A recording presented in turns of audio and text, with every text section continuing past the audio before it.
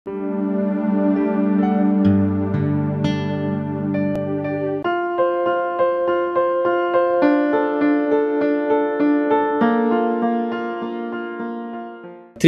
వివరించడానికి బైబిల్లో ఉన్న కొన్ని రెఫరెన్సులు చెప్పండి అని అన్నారు. చెప్తారా ఏమన్నా టక మీరు చెప్పగలిగినవి విలియమ్స్ గారు? Matthew 28. Yeah. Okay, sure. Yeah. Matthew 28:19. Okay. తండ్రి యొక్క కుమారుని యొక్క పరిశుద్ధాత్మ యొక్క నామమున. Yeah. So this is a classic beautiful verse. Actually గా ట్రినిటీని ఎన్కాప్సులేట్ చేసేటువంటి బ్యూటిఫుల్ వర్స్. ఎందుకంటే నామము దేవుని యొక్క ఎసెన్స్ ఒకటే, మూడు ఎసెన్సులు కాదు.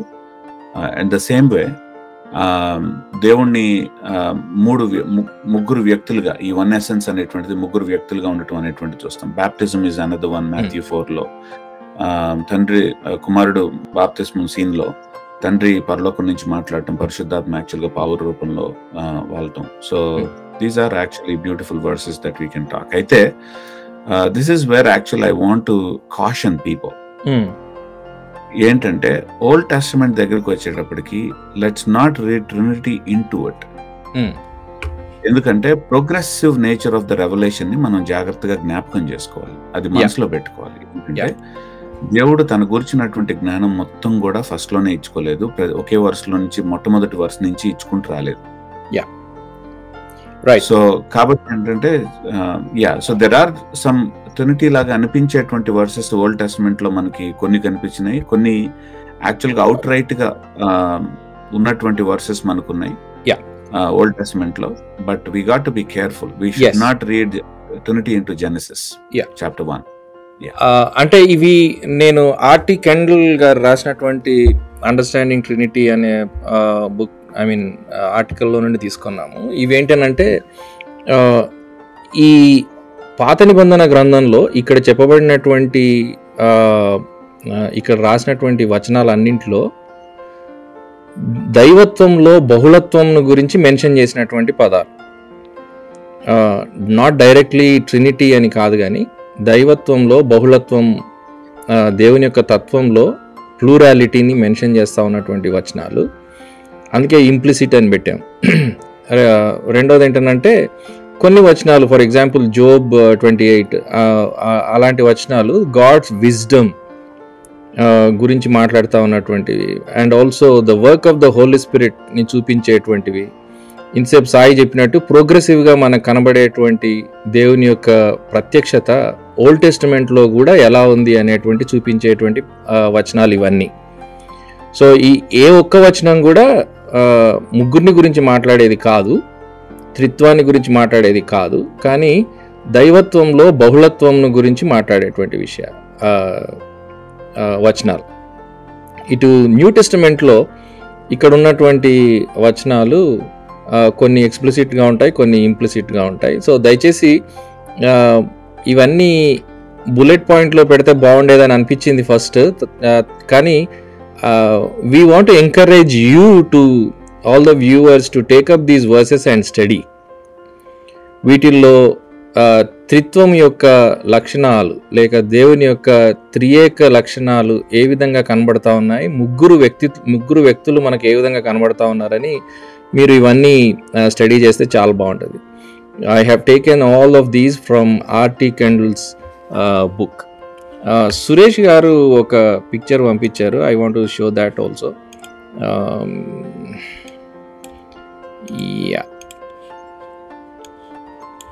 This is all again about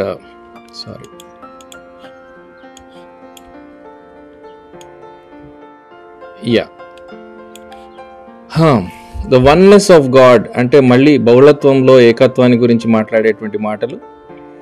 మళ్ళీ 3 distinct persons in the Godhead, తండ్రి దేవుడు, కుమారుడు దేవుడు, పరిశుద్ధాత్ముడు దేవుడు అని చూపించేటువంటి మాటలు. అంటే దైవత్వం యొక్క లక్షణాలు తండ్రికి, కుమారుడికి, పరిశుద్ధాత్మునికి ఆపాదించబడినటువంటి వచనాలు.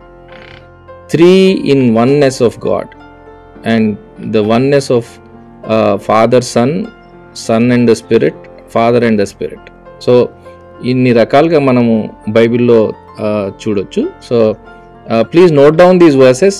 మీరు ఇప్పుడు రాసుకోవడం కష్టము, but still you can come back to this video and read these verses and study. Okay, Williams గారు ఏమని చెప్తారా?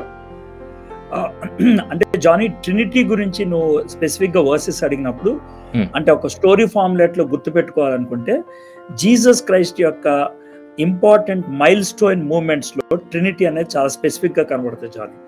లూక్ 1:35 లో హిజ్ ఇన్కార్నేషన్ అంటే యేసు ప్రభు ఈ లోకములో జన్మించినప్పుడు గబ్రియల్ దూత కన్య అయినటువంటి మరియమ్మతో మాట్లాడినప్పుడు త్రిత్వం అనేది చాలా స్పెసిఫిక్ గా కనబడుతుంది.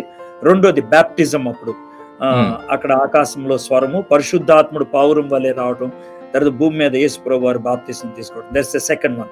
థర్డ్ వన్ ఏంటంటే జాన్ 14, 15, 16 ఈ 3 చాప్టర్స్ లో there are at least 7 or 8 versus which clearly speak one verse లోనే ముగ్గురిని మెన్షన్ చేయటం. ఎగ్జాంపుల్, నేను తండ్రిని వేడుకుంటాను, మరొక ఆదరణకర్తను ఆయన మీకు పంపించినట్లు అన్నాడు.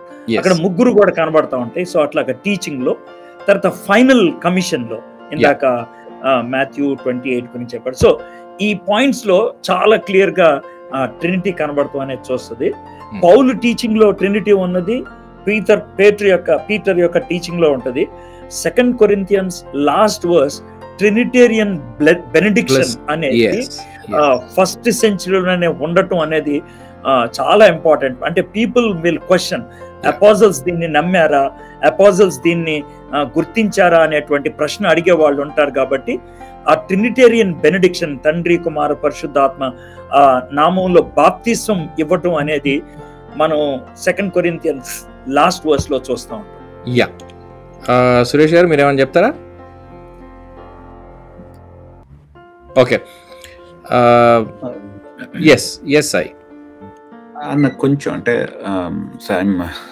Since I'm in the academy also, old testament అకాడమీలో కూడా ఉన్నాను కాబట్టి నేను ఐ రియలీ హ్యావ్ టు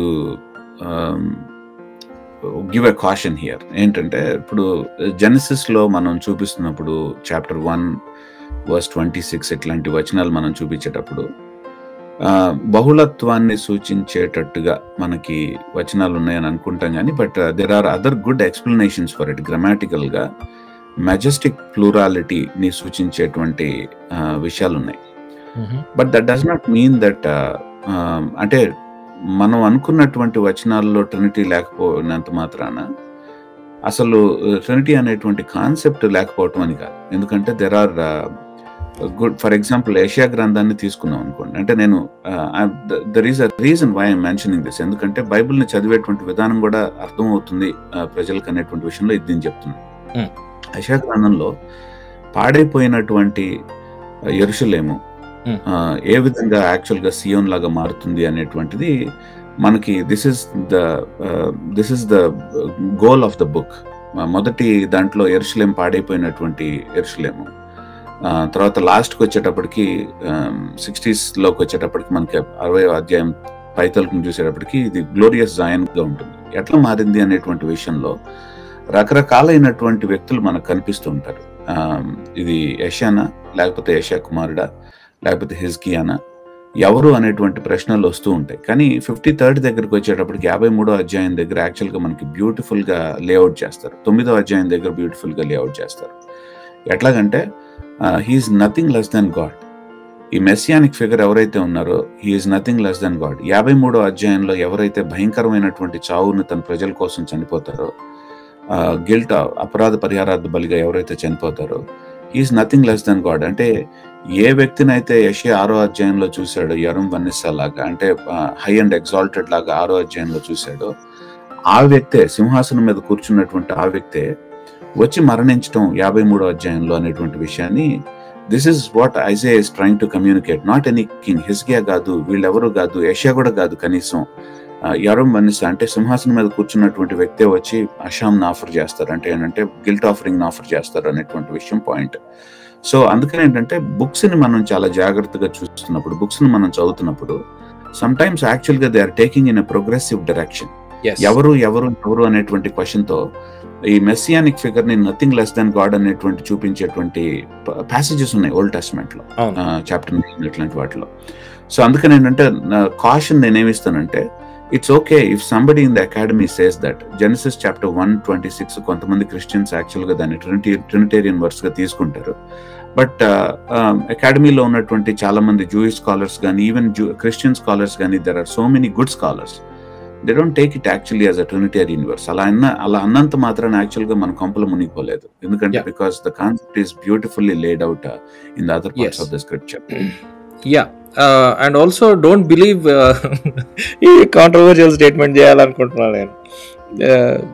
అంటే కొన్నిసార్లు scholars may also go wrong, right? Scholars may also. Sai అంటే సాయి గారు త్రిత్వం గురించి బైబిల్ అంతా మనకు అర్థమైన తర్వాత వెనక్కి వచ్చి ఆది కాండంలో ఉన్న ఆ ప్లూరాలిటీ బహుశా త్రిత్వమేమో అని అనుకోకూడదా? అనుకోవచ్చు. అంటే మనకి రెట్రోస్పెక్టివ్ గా మనం అనుకోవచ్చు కానీ but there are other equally good explanations wear the possibilities are there. yes totally agree. yes I totally agree. మనకు చాలా ప్రస్ఫుటంగా అర్థమయ్యేటువంటి విషయం ఏంటంటే ఆదికాండం 1వ అధ్యాయం 1వ వచనం నుండి ప్రకటన గ్రంథం చివరి వచనం వరకు కూడా దేవుడు తనను తాను ప్రత్యక్షపరుచుకున్నటువంటి అంచెలంచెలుగా తనను తాను ప్రత్యక్షపరుచుకున్నటువంటి విధానంలో దైవత్వంలో బహుళత్వము, ఆ బహుళత్వంలో కూడా 3 వ్యక్తులు మాత్రమే ఉన్నట్టుగా మనకు పదే పదే కనబడతా ఉంటుంది. అది ఆ వచనాలను మనము చూడడం జరిగింది. అయితే ఎందుకు నేను స్కాలర్స్ మే గో రాంగ్ అని అన్నాను అని అంటే, నేను చాలామంది హీబ్రూ ఏమంటారు రాబైస్ టీచింగ్స్ వింటా ఉన్నప్పుడు వాళ్ళు యెషయా గ్రంథం 53వ అధ్యాయం యేసుక్రీస్తుని గురించి కాదు కేవలం ఇశ్రాయేల్ని గురించి అని చెప్తా ఉన్నటువంటి వాళ్ళు కూడా చాలామంది ఉన్నారు. So that is why I said. Anyway I totally agree with you Sai. What you said is 100% true.